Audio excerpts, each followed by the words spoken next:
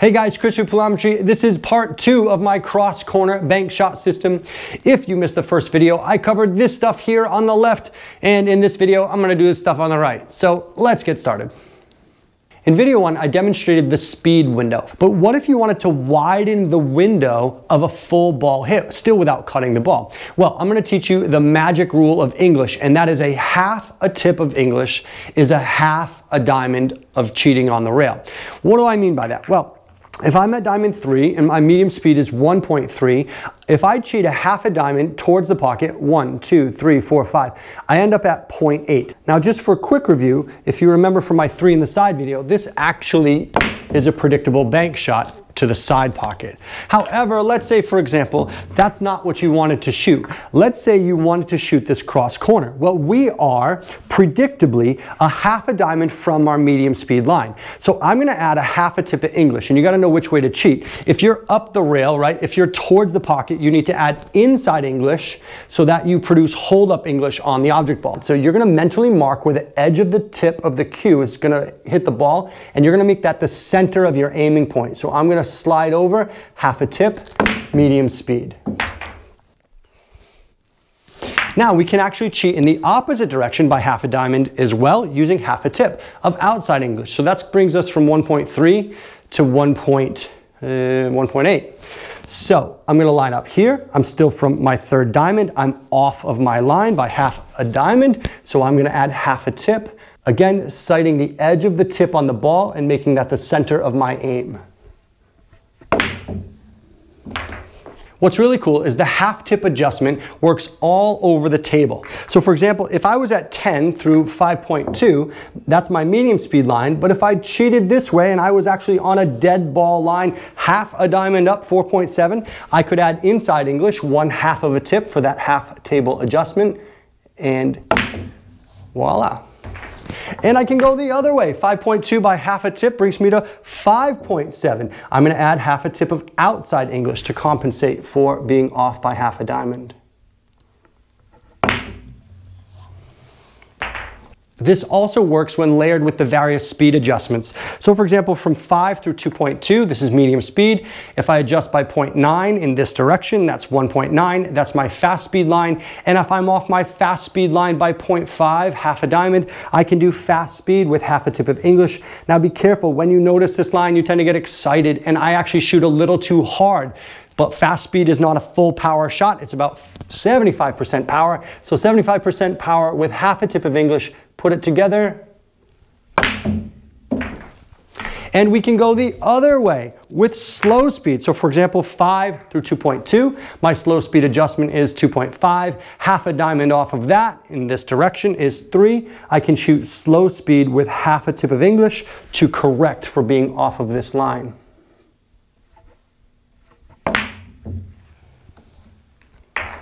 If we layer our speed adjustments with our English adjustments, we end up with 9 predictable lines of aim from 1 diamond. If I start at my medium speed, that's 1.3, I can adjust with half a tip of English this way, 0.8, half a tip of English this way, 1.8. If I aim from my fast speed line and do half a tip of English this way, I end up at 0.6 and I end up at 1.6. And from my slow speed adjustment, I can actually adjust this way by half a diamond, through diamond 1, and through diamond 2, using half a tip of English.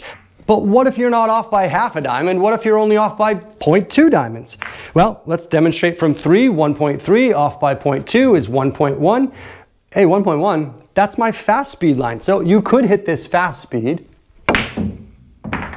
or you could hit this medium speed with 2/10 of a tip of English. This is where it starts to become more artistic, and you're not actually measuring 2/10 of a tip of English. You're just realizing I need a gentle 2/10. That's just a tiny bit. So you need a tiny bit of English to compensate for being off by a tiny bit of your medium speed line. So I'm just gonna line up straight through, and I'm gonna put a very gentle amount of English, medium speed.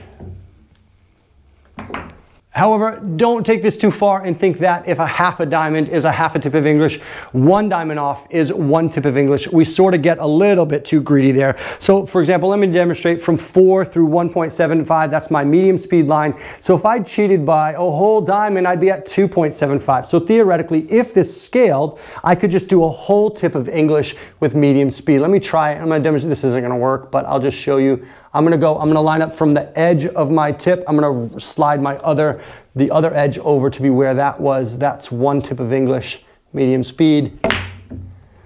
Not quite. I'm going to recommend that you stick within that half a tip of English window and less.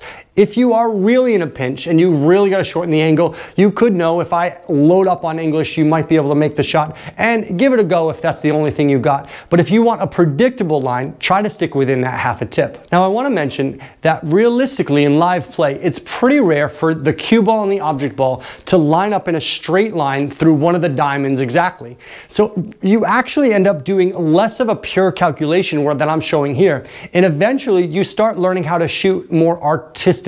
At some point, you sort of leave this system behind. You have some sort of benchmark reference angles, but you start to internalize how speed and spin affect the object ball. But of course, sometimes the balls are just too steep to adjust with spin or speed. Let me show you, for example, here. If I'm from diamond 5, my medium speed is 2.2, my fast speed is 1.9. Fast speed with an adjustment is 1.4. No way, you are going to have to cut this ball to go cross corner. And that's going to produce some new problems. So let me suggest another option that might be a possibility. Once you move out of the dead ball hit window for one bank shot, you might be moving into a dead ball hit for another bank shot. In this case, I've lined up dead for my 3 rails cross corner.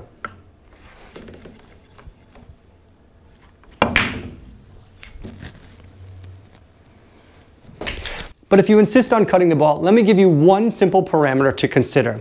The problem with cutting this ball is when you hit on this side of the ball, it's going to throw the ball up table and it's going to add English on the ball, which is going to throw it even further in 2 different ways. So we've got to compensate our line of aim by shooting up table a little bit. So I'm going to recommend you find your medium speed line of aim, ignore the cue ball, and just go straight through the object ball. In this case, I've set it up to be somewhat simple. I'm lined up through 1.3. This is through 3. That's my medium speed line. And then I'm going to have you cheat in the opposite direction using the speed adjustment. So I'm going to have you cheat to 1.5. So this is where your eye is going to go, but you're still going to shoot medium speed. So now we're going to figure out how to aim at that spot. Now mentally, you can think about where a ghost ball would be. And think about if you put it straight up and down. You're going to think about where the circle would be, right? And you're going to think about trying to put your tip in that spot on the table. That's where the ghost ball should be. So you're going to pivot and you're going to try to aim at that spot with the cue ball.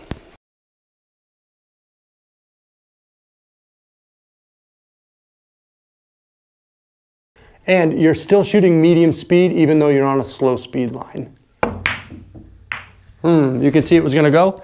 Now that problem doesn't happen as much when we do a cut bank shot. So let me show that. So we end up with 3 through 1.3 again. Now in this case, we're throwing the ball the other direction and adding English the other direction. So we need to cheat the other way. So I'm going to say cheat towards your fast speed line for a cut bank shot. In this case, 1.1. So mentally you're aiming at 1.1. I'm going to think about where the ghost ball needs to be.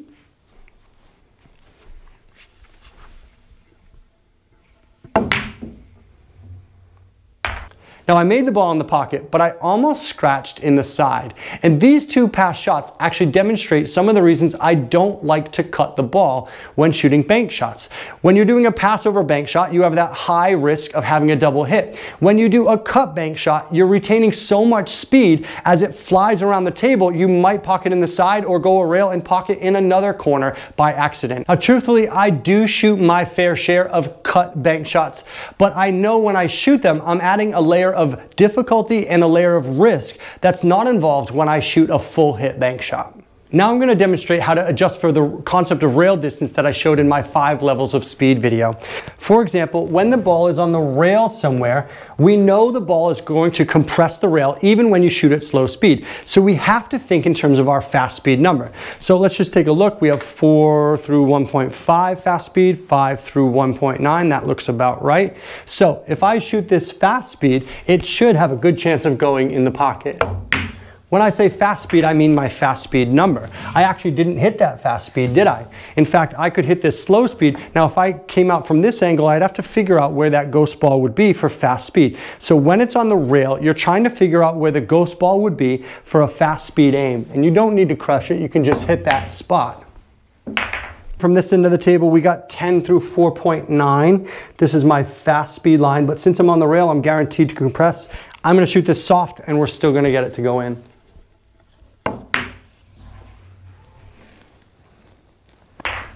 Now, a problem opposite to being on the rail is when the object ball is far from the rail.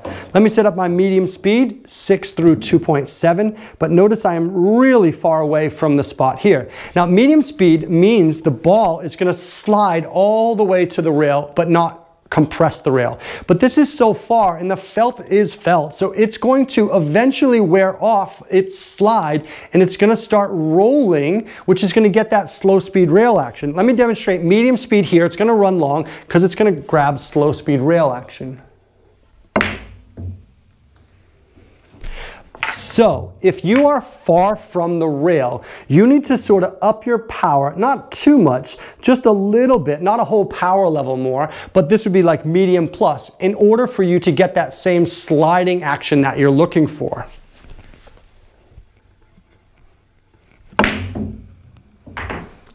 Now, a quick note I forgot to video. Follow and draw can transfer spin to the object ball and alter the rail action for a given speed, kind of like rail distance. This is often something to consider when you're trying to get shape from a bank shot.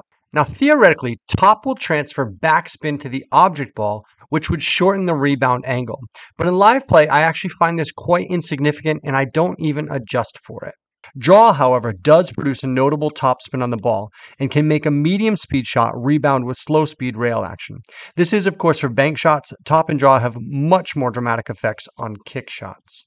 In the same family of adjustments is how we use this system to kick at a ball in the jaws. So for example, let's say I was on my 7 through 3.2 line. That's my medium speed number. Let's put a ball in the middle. This is how I would bank that shot medium speed. Now keep in mind, if I shoot this bank shot, this is the ball that starts sliding. And so it's got about a foot, foot and a half, maybe a little more to slide. But if I take that out of the middle and I shoot the cue ball medium speed, it's got so much more distance to pick up topspin. So if I shoot this shot medium speed, it's going to run long. Maybe not that long, but it is going to run long. I still made the ball, but that's not good enough for my taste. I want to make that ball dead if that's what I'm trying to do. So let me line up again, 7 through 3.2. Now I'm going to hit this ball slightly harder than I just did because I know I need to get it to the rail sliding.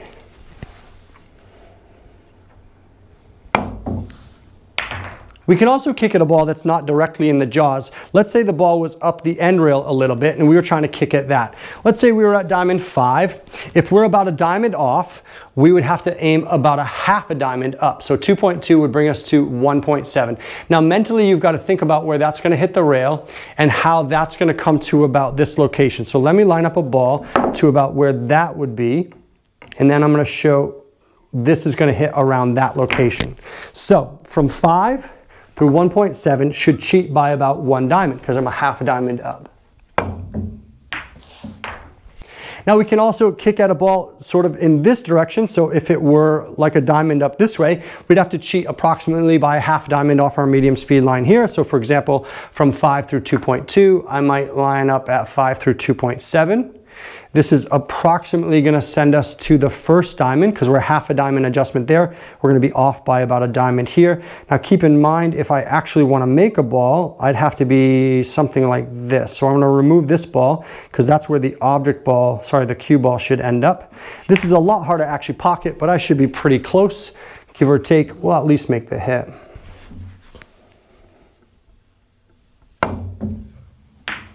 And to demonstrate this from further up table, let's put this around diamond 1 and we'll go from 9 through about 4.5 is medium speed. So that means 0.5 up table is 5. So we're going to hit around there, medium speed. Pretty good. And if I'm aiming a little further up table, if I add 0.5 to 4.5, I'd be up to, actually subtract, I'd be down to 4. So I'd be coming into that line with diamond 1 down here. So 9 through diamond 4. You can see I'm a little compromised but I still should probably make a good go of this. Yeah, we got it. And let's say I'm still at 9 and I'm trying to kick somewhere else, let's say towards diamond 3, so we'd be sort of in that trajectory. Let's say I was diamond 3, now that's 3 diamonds off, so I'm gonna have to cut that in half from my medium speed line. So it's gonna be 1.5, half, 1, so my general kick at that should be around here. Now, obviously, I didn't actually just hit like 30 bank shots in a row. I have my fair share of misses, but of course, I've edited the video to communicate this information in a clear and concise way.